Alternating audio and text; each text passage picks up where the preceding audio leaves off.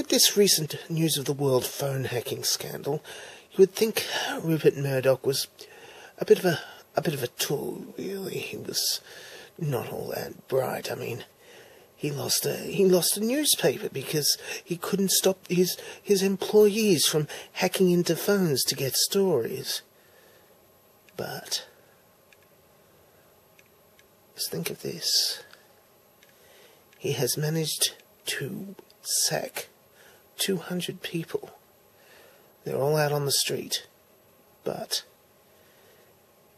he's still going to have a Sunday newspaper. He's registered the name Sun on Sunday. So he's just going to put out an extra copy of the Sun every week, raising the costs of that particular paper maybe a sixth, and that's it. He's going to make a lot of money from this decision. Well, not make a lot of money, but save a lot of money, because he doesn't have to pay the wages of 200 people and the executives that are now in prison.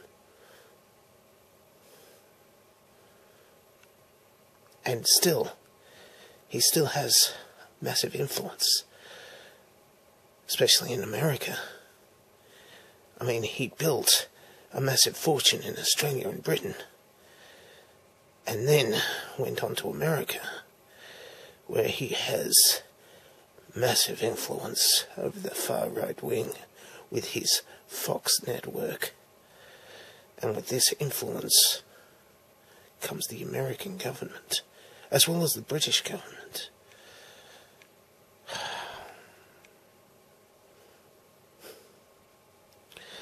He might be feeling humble now, but he hasn't fallen very far.